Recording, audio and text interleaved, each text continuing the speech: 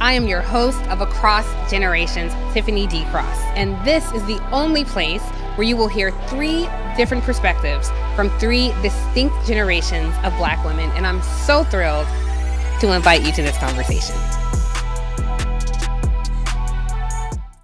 Hi, everybody. Welcome to another episode of Across Generations, and today we have a very exciting topic to talk about: marriage. So before we get into the conversation, I want to start with the marriage rates in America. They have actually been on the decline since the latter half of the 20th century, and collectively, we're all marrying at a later age. But here's the interesting thing. The decline of marriage and delay are even more dramatic among us, among Black folks. That's all according to the latest U.S. Census. Now, in 1970, just over 35% of Black men and 27% of Black women were never married. But by 2020, these percentages had jumped to 51.4% for Black men and 47.5% for Black women. Now, why do we think that is? I'll tell you personally, I didn't grow up looking at bridal magazines or planning what my wedding would look like, but I certainly desired a life partner. And I wonder what the correlation is between marriage and love, because these are not the same things. Both seem to be more elusive in our community, and that makes me sad. People seem to desire it less and less, and we know there are benefits to marriage. You can start building wealth earlier. Having a life partner can enhance your health, career, and lifespan. And it can be beautiful, but I do wonder now with smartphones and Instagram scrolling and things like pornography at our fingertips, does it erode the desire for partnership, actual partnership?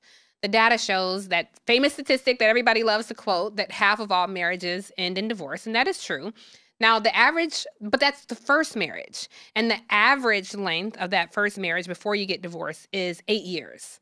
So I do wonder, why aren't people getting married? Why are those who do get married divorcing? What do the wise have to teach us about marriage? And what do the young have to reveal to us about their views on partnership? And for me, I've been contemplating, if you're not combining balance sheets, if you're not trying to have children, if you're comfortable in your own space, what does love and partnership look like at this age? I have some thoughts, and quite frankly, though, I'm really looking for some guidance on some of these things. So please, let's get into it. I am so thrilled to be joined by Miss Sade. She is a 31-year-old podcaster and an entrepreneur. Very happy to have you here with us, Sade. Thank you. And we have Mrs. Tate. Now, Mrs. Tate is 81 years old, a former software developer, proud mother of two, but here's the most impressive thing. She's been married for 61 years. So amazing. You're not married, you're dating, married for 61 years. I'm in the middle. I'm looking for advice from you both. Mrs. Tate, I want to start with you because 61 years, I mean, that's amazing. When I was younger and people would say how long they were married and then the audience would applaud, I never got that. Now that I'm older, I understand why people look at it like an accomplishment. Tell us a little bit about your marriage. Well, first of all, I got married when I was 18, and I think I mentioned before at Howard University, I was pregnant when we got married. So it was a taboo. I mean, those are things that you really had to do, or your parents would try to work something out. So I was pregnant when I got married. But I'd like to say, I think my husband and I were definitely in love, because it was a thing about love at first sight with the both of us when we met at Howard University.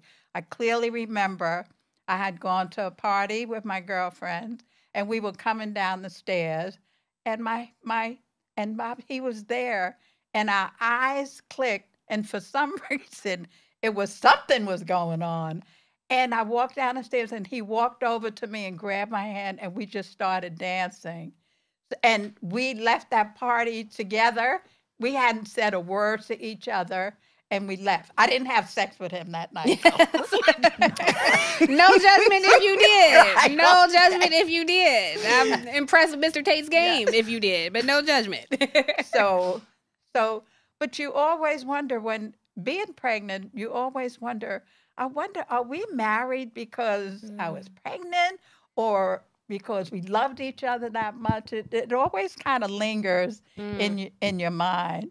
And I think after 61 years, I think we do love each. I love him more today than I I did back then. Really? And of course, we had our rough patches along the way, like most marriages do.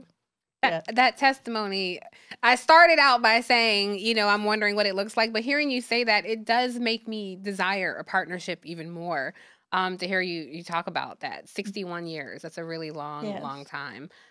This concept of love at first sight, it makes me wonder about the correlation between love and marriage, because I just said the two are not always the same. In some marriages, I feel like they're mutually exclusive. Some people just stay together, but it sounds like you and your husband, 61 years later, you make a conscious decision every day to still be there and in love with each other. In a sense, it was a conscious decision because when my daughters, I was working at the time, and then we were young because I was 18, he was 21, an only child. He was so a little kind of not spoiled, but you know. So some of the things, and I remember sitting talking with my daughters, and they were like maybe like 6 or 7 at the time, and he'd done something crazy, and I sat them down and I said, Janine, Deidre, I'm thinking about very seriously. I'm gonna leave your father. We're gonna leave your father, and they looked at me and said, "What?" And they said, and Deidre and my younger daughter said, she said, okay, Mom. And my older daughter, Janine, said, then who's going to take care of Daddy? We can't just break. And when she said that, I said, well, there goes the part for better or worse. So I said, okay. So I made a commitment. I said, no, we're not going to do that. We're just going to, work on and work past whatever it is that we're going through. Wow. Yes. There's a story there, and I'm going to get it, but I'm going to come back to that. Okay. I have so many more questions about that. Yes. I want to bring Sade into the conversation, our Yes. younger guest here. Now, Sade, you're dating someone, right? You guys are in an exclusive relationship? Yes. And do you want to get married? I do. It took me a while to kind of come to that because I grew up with my mom really emphasizing that, like, yes, marriage is beautiful. Like, my parents were married, but she's like, ultimately, in this day and age, it's a business. It's like a contract. So if you are getting into a situation, you need to be mindful of, like, this person could get your assets, your home, like other things. And so I've always been like, well, if I don't need to get married on paper, maybe I won't. I've looked up like you could be in like a long-term agreement and then you could get paperwork that like if I need to take care of him in the hospital or something like that, I could do that. I've literally looked into that. And I was like, you know what? At the end of the day, I think I'll do it. You do want to get married. Yeah. But it's interesting to hear you talk about it. Like it's like a business, like Yeah. it's a contract. Yeah. And not a life partnership and like a spiritual, mental, emotional connection. I think that you can have that type of a connection with so many people. It doesn't necessarily just have to be the person you decide to marry. I think when you do jump into marriage, at least from my perspective, it is definitely a conscious decision that you are splitting something from like a business perspective. Because we could just be together and it could be very casual and we don't have to go down to the courthouse and have a piece of paper binding us. And so I've really kind of gone back and forth on those thoughts, but I think it is something that would mean a lot more so to him. It's interesting hearing the two of you, your perspectives on it, and the way you describe it is very different. And I want to get into how our collective perspectives on marriage have changed through the decades and the generations. We just talked about how it's a steady decline in the Black community specifically. And I got to say, I think our superpower has been that structure, our family unit, our community. And so seeing those statistics, I'm questioning what is happening with us that we are choosing to not partner. We know that you were with child, but you're saying, yeah, I would still choose my husband today. What is it about your partnership that has sustained over 6 decades? I think, well, to me, marriage is like a lifetime of compromise and rearrange priorities. So that's something you have to always keep in mind, that it's not just you in this marriage. You have a partner. So you have to come to some common ground on things. I think that's very, very important. Yeah. And I think basically it's a lot of compromise and a lot of rearranging of priorities. Yeah. You know, it's an interesting quote. Latasha Richardson is the wife of Sam Jackson, and someone asked her, "How did you maintain your marriage all these years?" And she said, "It requires a lot of amnesia and a lot of forgiveness." I think about that. Yeah. I mean, it's you know, there have to be times where you wonder. And I know me personally, I don't have a lot of either. I don't have a lot of amnesia and I don't have a lot of forgiveness. Something I need to work on, obviously. I mean, I date. I am not in an exclusive relationship, and it just feels like both are slipping away from us. You know, like it seems like with my your generation has a different attitude, and my generation, sometimes it feels like you show up to the table with animus. You know, what does this person want from me? You know, this men have an attitude sometimes of, you know, what are you trying to get from me? Or, you know, there's history and like bitterness built up. Yep. I think women come to the table like, why won't you let me love you? You know? And I'm trying to figure out how to bridge that divide. Your generation, though, I have to say, it does not seem like they value partnership at all. I really don't know what happened. I talk about this a lot on our podcast. Like, it seems, okay, don't get me wrong. I know I said I think marriage, you know, ultimately it is a contract and you do need to be able to go into a situation saying like, are we going to do this? Because if the IRS come and you done something stupid, like I don't want to be attached to it. But at the same time, I think my generation specifically is so obsessed with money and finances. And it's like, unrealistic. I'm like, what happened to just like a nice man who had a stable job, but everybody want to be a city girl and everybody wants to be taken care of and they want a soft life, but no one's thinking about the compromise. I think that's the decline. I think that's where the disconnect is happening. Like, people don't want to compromise. Everyone thinks it's going to be this perfect situation, which we know it's not. And they're looking for something that's unrealistic. Like, I think Michelle Obama was talking about this. She was like, people don't want to do the work. They just want like the wedding and the flowers and the pretty, and then they're done. Yeah. And I think that's why my generation, unfortunately, is very confused. They've gotten caught up in the material. Well, one of my favorite books that I read, Finding Me by Viola Davis. It was such an amazing book. And she talks about love and partnership in marriage and how she had to, you know, love herself. And she quotes an episode of Golden Girls in the book where Dorothy Zbornak is saying she wants someone to grow old with. And that's the part that so many younger people don't like. We want the cute, we want the sweet and the fun. But you know, we all might not look like Mrs. Tate when we're 81, you know? But listen. Like your body changes, your face changes, you gain weight, you lose weight, you get sick, you lose your hair. When I had fibroid surgery, I was losing my hair and I dealt with that, you know, by myself. It grew back, thankfully, but still at the time, you get moles and hair grows out of them, you know, like you just grow old. And I fear that this younger generation that chases, you know, people who look like mannequins on Instagram, they are not even prepared for that.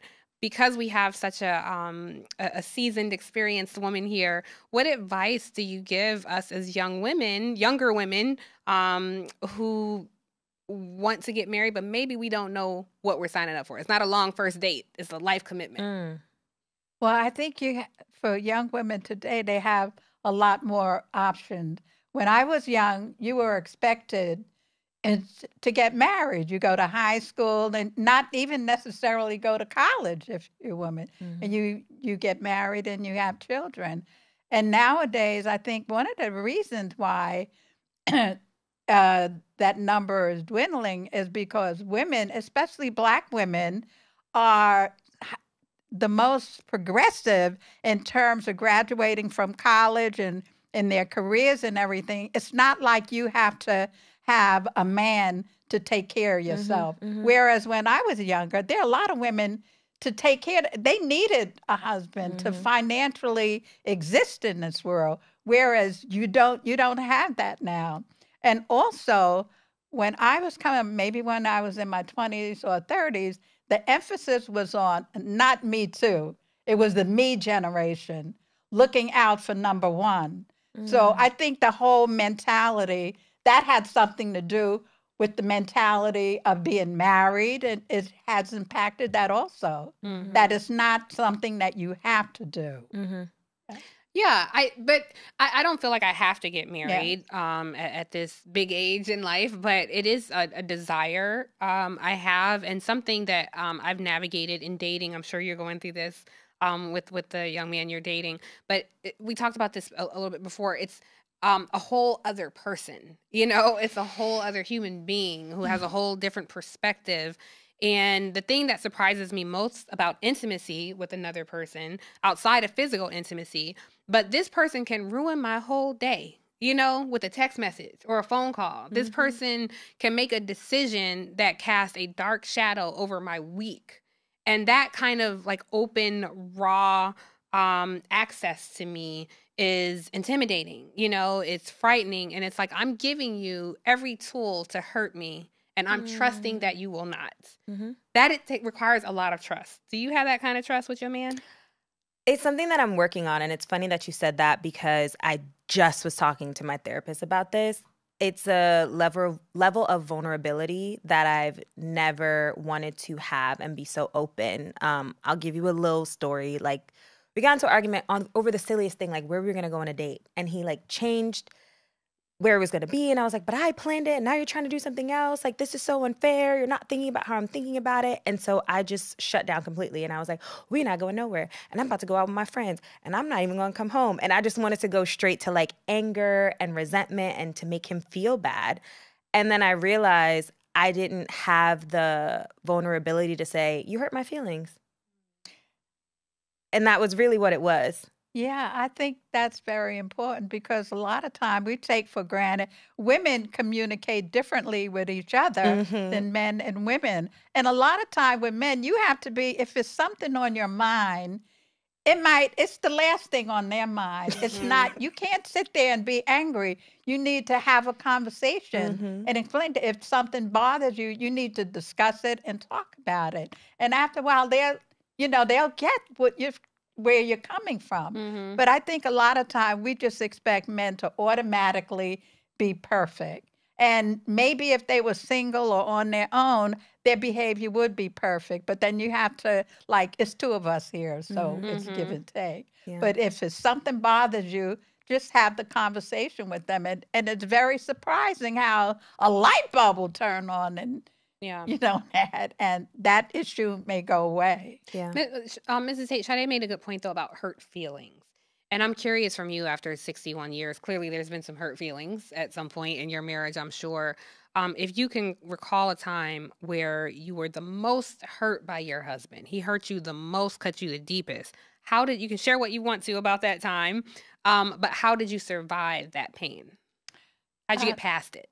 Well, I would say when we were young, we went through, but also when my daughters got older and they were off to college and everything, and I remember clearly being home one night and my husband wasn't there, and I was just sitting in the bed and I said, wow, it was like so quiet in here. It was just me and my thoughts. And I said, wow, this is a whole new phase of life that I'm going through. And so now it made me have to pay more attention to my relationship with my husband, which when you're raising children, a lot of times you miss like a lot of things. So things weren't running smoothly or anything. And we hung in there for a while. But by the time my daughters had graduated, he and I just were not on the same page. And separated. Now, and it took a while for him. He was supposed to leave, but he didn't leave. So I was the one that went and looked for an apartment, and I left. And to show you something about my husband, he's very funny. Everybody loves him. He has a great sense of humor, and he is very, very charming. So when I looked for an apartment, I took my little grandson with me, Robbie. I was looking at apartments, and he was about 3 years old. And then when we came back home, everybody was home. He said, Grandma and I found an apartment and we're moving. It could be a sitcom. Yeah. But we were separated for a while. And I clearly remember my husband calling me one day because my older daughters were still with him. They were living together. Both of them graduated for college. All of their friends bought a house and everything. And then my husband, he called me on the phone and he said, Sandy, how come I got custody of the kids? So I looked at the phone. I said, what kid? They're 24 and 23 Right. years Right. old. But like with him, I think the humor, after a while, he is so funny and Yeah. so charming. And today we have the best relationship that we've ever had. We finally found our way back to each other. And I think it was through our grandsons had a lot to do with it too. Did you ever do therapy? No. No therapy. No therapy. So you said your grandkids, but what was the conversation between you and your husband? Like, how did you reconnect? How did you find your way back to each other? Well, slowly but surely, we would run into, because we still did a lot of things together as a family. You know, we still did all of those things together. And through the years, it seemed like he started recognizing, putting me, like he had more empathy and insight into me, and curious and really interested in what I was doing. So he showed genuine interest in me. And then after a while, we just became even better friends. And we finally, got back together, said, we'll give this another try. Yeah. And it's worked out so fine. He is my Prince Charming that I thought I had a long time. I have him now. What was better, the first half or the second half? The second half. Yes. And you wouldn't have known that had you not stuck it out. I think that's so interesting about just being, authentic and transparent with someone. I dated someone also for a long time in my 20s and my 30s. I would literally pretend to be someone else. I wasn't, it wasn't someone contrary to who I was, but I would show up and pose. I was always together. I would, turn the brain on. I was only saying the most highbrow things. And it wasn't until I was in my 40s and met someone and I was my most authentic self, my most transparent self. I will throw a tantrum if I want to. He will see me cry, all of these things. And it was intimidating to me. It was intimidating because I felt so naked. I felt so emotionally naked. But then it was also comfortable, like this is the most comfortable I can be with somebody. To get maybe TMI, I had never even walked around unclothed in front of anyone before. Yeah, because I always wanted to look perfect. And in this particular case, I was just walking around. I'm a virgin, Miss Tate, obviously. No, I'm kidding. Anyway, but I felt comfortable, I was like, I'm going to be, who I am. And to do that the first time in my 40s, was interesting. And it just made me so much more open, but also so much more emotional. So I'm just curious for the younger folks who are always like primed and, looking their best on Instagram, like how is it being your authentic self, relating to another human being? I think for me, I've always felt very comfortable being myself because I was so raised to feel comfortable in my skin. But I look at a lot of my girlfriends and I can see that. Like they feel as though they have to play a role that's like digestible or attractive or seems cool. Whether that's, your stereotypical looking perfect on Instagram or if, they are a writer, they're like, I need to be up on the best books and I need to, make him think that I know everything about every new topic. Or if they're into music, they're like, I need to know every song and everything. And I'm like, this is not sustainable or real. But I think because we're constantly just consuming content that seems so perfect, everyone thinks that's what they need to be.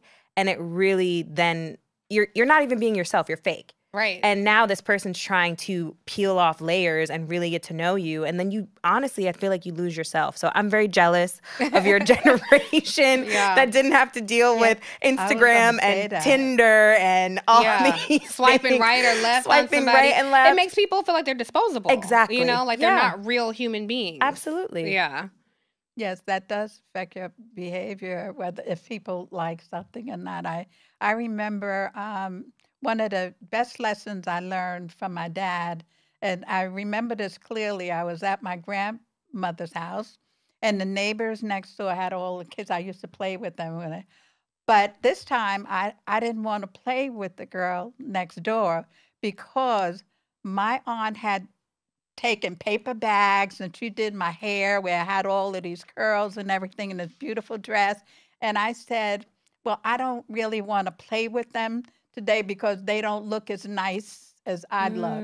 And then I looked at my father. I was a little girl, and he looked at me, and the look in his eyes said, I could tell that he was not pleased with, what I was saying. And I, to the day, even when I got older, I thanked him for pointing that out to me, because I would have missed so many great opportunities in life by judging people by their looks or by their how much money they have or anything like that.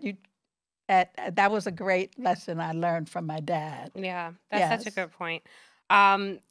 Y'all know the streets are talking all the time about relationships. Always. Every time I scroll on Instagram, some is a new relationship guru, some self-declared person spitting that Instagram knowledge, and I will caution people, talk to somebody with some letters behind their names, if you really want advice, or our elders. I think, nothing can substitute just days spent on this earth, and, someone who's been married 60 plus years. So somebody who I think has always had really interesting thoughts on self-love and being self-full with just you by yourself is Tracee Ellis Ross. So she's sharing some thoughts on why she is choicefully single. So I want you guys to take a listen, and we can talk about it on the other side. I, like many of us, was taught to grow up dreaming of my wedding, not of my life. And also waiting to be chosen. Well, here's the thing. I'm the chooser, and I can choose to get married if I want to, but in the meantime, I am choicefully single, happily, gloriously single. And I do wish there were more examples. So many people ask the question, have you ever thought about having children? My child gave my life meaning. I'm like, are you saying my life is not meaningful? Okay, so I thought Tracee Ellis Ross raised a really good point, because even in society, it's like men are the choosers. I have been, quote unquote, chosen before. I don't know that I've ever chosen someone else. I have recently, but it's, we're not in an exclusive relationship, but I felt like, I would choose you. And that's so important for us as women, like, do you choose me? And do I choose you in coming together under that auspice? And who did the choosing, do you think, with you and your husband? In my relationship, my husband, he chose I would you. Say. Your husband chose you. In your relationship. This is a funny story. So I've always had a crush on my boyfriend. Like, I've known him for years, and he would DJ at different spots. And so I would literally drag my friends and be like, we're going uptown. We're going all over the city. He's DJing here. He's DJing there. And this boy paid me no mind. Like, he'd be like, hey. And I'd be like, damn. Like, he's not seeing it. And then one day we hung out, and I saw him as a friend. And I'm just talking like we're friends, literally going on my rants about how I feel about monogamy and just like, he's a girlfriend. And he was like, I wanted to show you that the way you were thinking was really twisted. And so I wanted to be with you and show you like what a good relationship could look like. So in a way, he chose me, even though I stalked him. But that is something about, I think younger women today, like younger women will do the choosing. And I am in between these generations where I feel like I am an analog girl living in a digital world, like you, because when I'm doing the choosing, the dynamic is off now. If I feel like the man in this position, you might feel a little emasculated at times, like you choose me, make it clear, make it obvious, slap me across the face with it. Now, one thing I will say about exposing yourself to somebody in that way, one thing I learned about myself, I can say some ugly things when I am so open and honest and in love with someone and they hurt my feelings. The things that I can spew, I have surprised myself because I am so deeply hurt. I'm curious, in your marriage, can you recall a time where you did or said something to your husband? It was below the belt. It was so hurtful and you wish you could take it back. Did that ever occur? And if it did, how did you get past it? See, you would have to ask him. Fair because enough. I don't believe that I ever did that, because I'm very mindful about the the things that I say. And maybe, like I'm saying, I used to be a programmer, so maybe it's just logic in terms of the way that I think. Because I also, like if I'm feeling something, and say if you might get a tinge of jealousy about something or anger, to me, that's the best time to grow. If you take a moment to really think about why you're angry or why you're jealous or whatever these feelings are, sometimes you come up with a different answer. It's not really against the person that said something, but it could be something that you don't have in your life or you're lacking that you're jealous. Not so why are you jealous of this person? If you want to be like that, then do something so you can reach that goal. And those are my in terms of how to manage the way that I feel about things. And you said a key word there, being logical. And emotions are not always logical. Right. Yes. Something a dear friend of mine, Latasha, tells me is be judicious with your words. And that is a lesson I'm still learning at this point because I haven't lived with anybody. I've never been married, and it's quite frankly, somebody who stands by me in that and says, yes, I make room for your personhood. I know that you say these things. I try to be mindful of that, but it's a lesson I haven't quite learned yet. We've been talking a lot about marriage and relationships, but I am mindful of all the single women out there who are not in a relationship. They're not married, and I just wonder how much does your relationship define you as a human being, as a woman? Like if your husband did go away, does that take part of your existence and who you are? Like who would you have been just as an individual?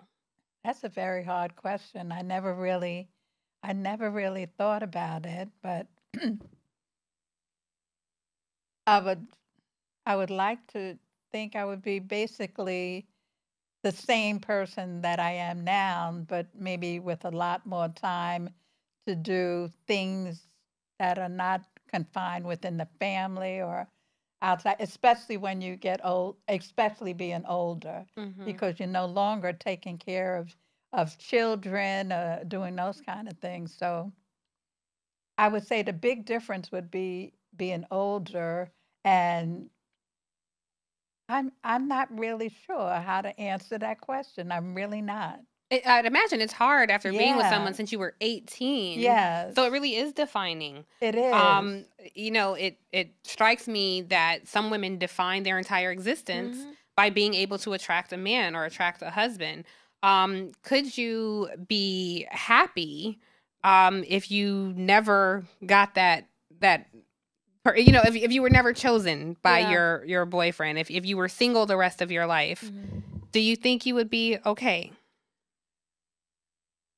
If I were to lie to myself, I'd say yes. But if I were to be like very honest, I don't think so. Not in the sense of not being chosen, but wanting that companionship, like just wanting that person to come home to. Like even now, like I'll be out all day and I'm so excited to come home to someone. But in that same vein, I feel like it shouldn't have to define you. I feel like people should continue to try to live their lives and have their fun and not always seek something. And I truly do think that things happen to you when you're not actively looking for it, as like cheesy and cliche as that is. Like live your life and really develop who you are and who you want to be, because if you're not being real with yourself or you haven't really found yourself, how's anybody gonna really be able to mesh with you? I think your situation is a little different because you all grew up together, but now, friends 34, 35, you are yourself. And ideally that person who you find is accepting you for you, and if that doesn't happen, you're still comfortable with you. We're starting relationships later. Yes, as so different. My peers started later. Your peers are starting even later. So it is. Look, I'll say for me, I do not think it is natural to connect and invest with someone mentally, spiritually, and physically, and not care if it works out or not, to just, kind of be indifferent about it all. And it feels like in this younger generation particularly, it's become kind of in vogue to, just date multiple people and being different about the whole thing. And I think that, to your point, goes against the human condition. It's just not what it is. And the expectations that younger people have, the new rules around dating. I want to come back to something that you said when you and your husband separated. How long were you separated? I think we were separated about maybe 7 or 8 years.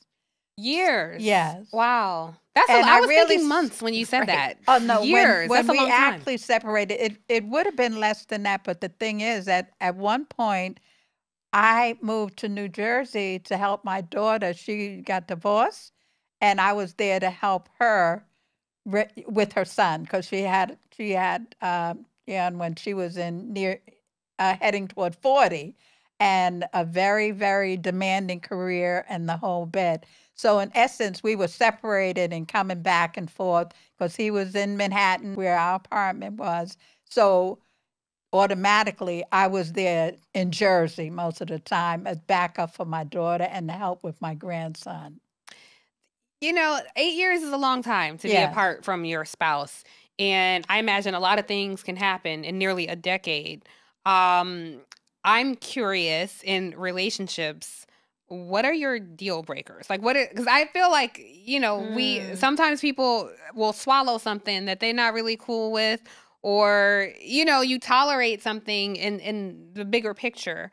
I guess the plain spoken way to say it is, what does your husband get away with? Like, what are the things that you say, I'm going to turn a blind eye, I'm going to forgive, I'm not going to see it. It's a don't ask, don't tell, especially during that separation time. Yes. I would basically say it was don't ask, don't tell. I never questioned what he was doing because I really, that was him. Mm-hmm. So it's not like I'm not that woman to try to follow him or do anything like that to see what he's doing, because I have a lot that I'm doing myself. Mm-hmm. I have a life that I'm living. I'm, working.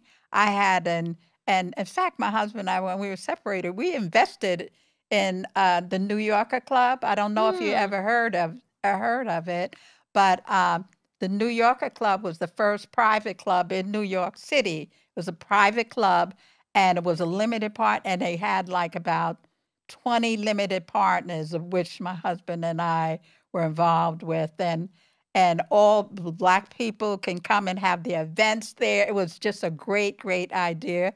But we went bankrupt within a year. So there are a lot of different things that I tried when my daughters were older. I worked in an African restaurant down on Chambers Street, Okapi. I was the general manager. And it just seems like everything that I've done has been initiated by someone else or a situation, or somebody referred me to something, because these are things ordinarily I would not have done on my own. Yeah. But it's always challenging if you haven't done something, or if it's afraid. Do it anyway. You might, you never know. You might like it. And I managed an African restaurant where the staff spoke French and everything. I did speak French, and one of the guys came back with a lot of wrong things on the list because of my French. So Etienne, the assistant manager, he took care of all of the ordering and stuff. But it was one of the best experiences that I've ever had working in that restaurant. So there are a lot of different things that I was trying and doing during that time. And of course, being hands-on, helping with my grandson. Yeah. After 8 years, I feel like you get used to your own life and your own routine and, coming and going in your own way. So it had to be just real love that brought you back to that, to adjust to that Yeah, again. it is, because when I think about my husband, he's so funny. He's so charming. And I can always, the picture that I have in my mind of him when Janine D was smaller, we used to go upstate New York, like a lot of times in the summertime. And I clearly remember one time we were upstate and we stayed in a trailer. In the nighttime, we would look at the stars and everything like that. And we went to the lake the next day, and all of a sudden it got cloudy outside. It was dark. The sun went away. It was getting cold.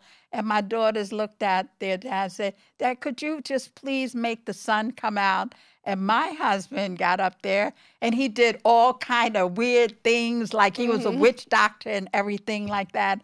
And do you know the sun came out? And I said, that man has made the sun come out for us ever since that time. I will never, ever forget that. Wow. Our And kids neither say, will my my man, my man, daughters. my man. Wow. Wow. Yeah, so.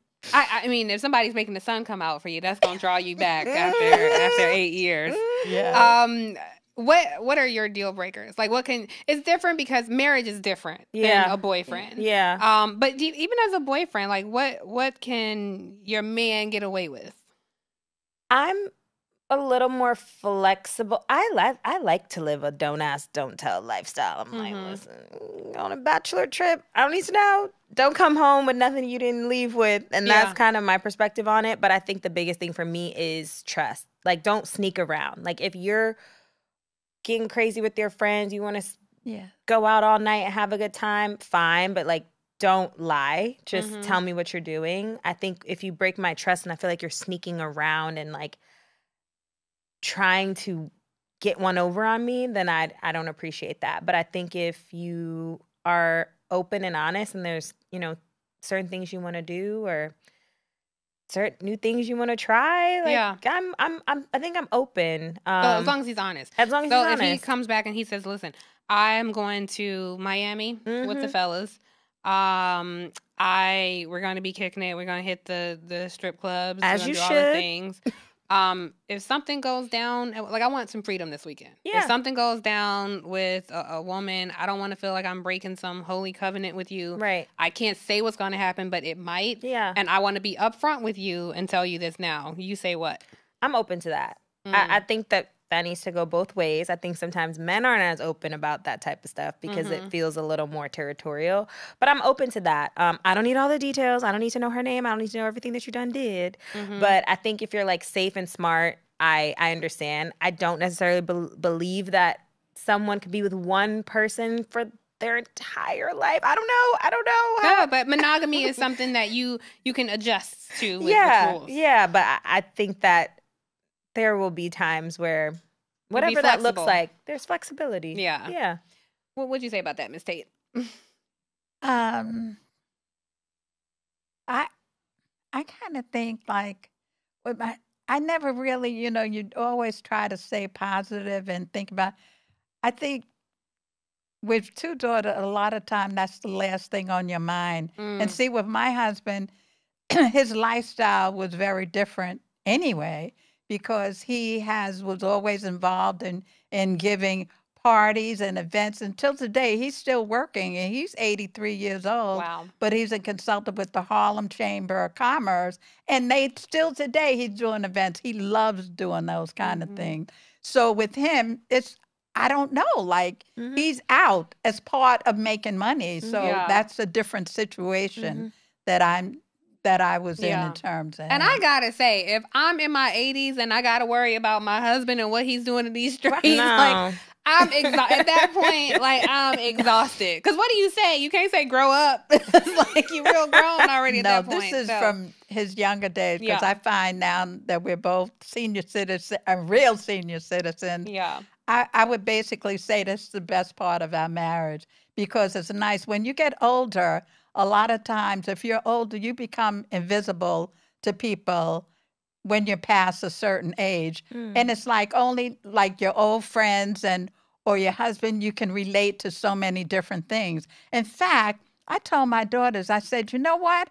When I was in Jersey, I noticed in all of this, older white people were, like, extra nice to me and everything like that. And I just figured, I said, you know what? Maybe this is the first time in their life that they've ever been discriminated against, and they can feel, have more empathy for people that are older like them, because you become like a non-person, but you're not that way with people your own age. Yeah. Yes. Well, I'll keep y'all posted on when I experience some white empathy, but yes, I take your points. Sade, you have been saying that you've been sending your boyfriend, like, pictures, like, this is the ring I want. Yes, I have. It's that time. Yeah, so that to me, that's very interesting, because maybe y'all are both doing some choosing, but you're saying, no, it's time. Like, we are. Yeah. How does that work? 'Cause essentially, you're saying it's time for you to propose to me. And that previously in your generation, for sure, like, men controlled that entire process. Yeah. We've had conversations, like, flat out, like, would you marry me? Would you want to get married? What would you want to do? And he's like, yes, I would marry you. I'd want to do all of those things. And so I'm like, great. Well, looking at I'm being honest about biological clocks. I'm like looking at the timeline, how things want to go, how I'm kind of envisioning my life. I'd want to be married before I start to think about a family. And so I send those rings on over. I've sent some and he's like, these are hideous. No. Okay. And then others, he's like, okay, this will work. And I'm like, great. Some women are even proposing to men. Oh, no. What, Miss Tate, what do you think? Well, one, what do you think about, like, send, like, hey, here's the ring I want. Let's make this happen. Or, like, hey, brother, will you marry me? What do you think? I think I don't find I think that's fine nowadays to do that because these are really different, different times. Yeah. So I think I'd have not a problem with women Yeah. asking a man to marry them. Well, we're coming to our closing time, and I want to take a moment of personal privilege and get some advice from you before we go. I am not in a committed relationship. I'm 44. I would like a life partner. I'm completely open to marriage and what that might look like. I am working on the most important relationship with myself. And I want to be okay no matter what happens. Now, if I'm all into this man, this one person, and it doesn't work out, it's such a disappointment, at this point in life. And I'm just curious, as a woman who's been married 61 years, you've gone through ups and downs, you were separated 8 years, you've lived this very full life, as a mother, a wife, but also just as a woman, take away all that. As a woman, you have lived a full life. What advice would you have for me as I'm navigating these issues being middle-aged? Well, I would start with, so don't define yourself as being middle-aged first and foremost. It's just about being a woman and understanding where you're going and what you want out of life. And just how you put that effort into everything else, put that same effort into finding that person that's there for you. And it's not always the brightest bulb in the room. I think a lot of times women limit themselves. I clearly remember one time, I always have stories to tell. And this is younger, we were at a party and we were all sitting around the table. And then there was the guy that came into the party and all of them said, oh, he's so nice. Everybody's so sweet. And another guy that was sitting at the table with us said, yeah, but he's not the one that any of you would date. You're always going with the ones that's the worst guys, the bad boys all the time. So, like, broaden your horizons and, travel and look for diamonds in different places. They're not always like down in a cave or a mine somewhere. They're everywhere.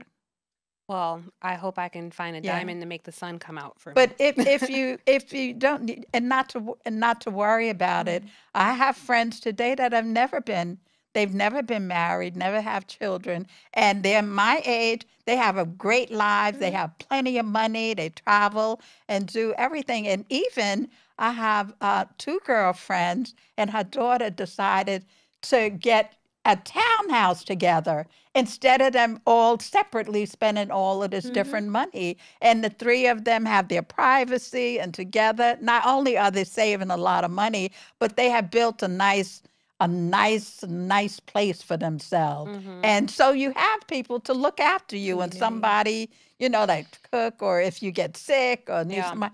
So it's like they have a community, a family within themselves. I love that. Yes.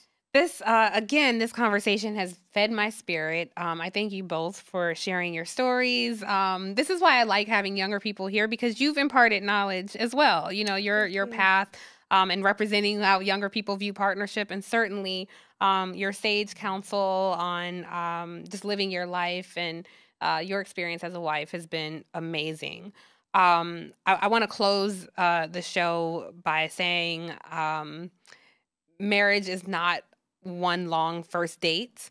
And when you think about marriage in terms of someone to grow old with, it is not the person that you're looking at now, but who you want holding your hand in those rough times. When you lose your mother, when you're burying a parent, should you lose a child, when you're in cancer and, you know, in the hospital and can't wipe your own behind. Like, that is the crux of what makes a marriage work. And I look forward to having that experience, if that is God's plan for me. But also, I think just the beauty and magic that come from finding someone who can make the sun come out for you on a cloudy day. Yeah. So best wishes to all of you in your marriage and building beautiful Black love, because that's been such a huge part of our superpower as a community. And if you're on that journey to find that love, generate that love here first. Someone gave me great advice and said, become love, and then you will attract love. Thank you for joining us for this episode of Across Generations, and we look forward to talking to you next time.